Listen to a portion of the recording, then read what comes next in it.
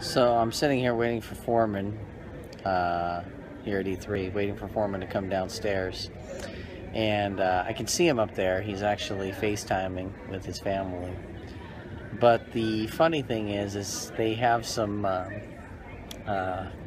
actors here that are playing the part of zombies, either for the Overkill's Walking Dead game or for Call of Duty Zombies, one or the other.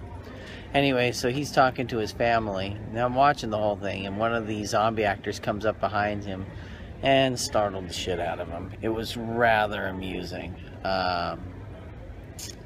So what we're gonna do here is when he comes down, before we go to the car, we're gonna get a little statement from him to see what was going through his mind when the zombie actor came up behind him, because it was rather amusing. I wish I would have been capturing it from down here, because all of a sudden it's like 1 minute he's just sitting there talking, the next thing it's like he's about to jump out of his pants.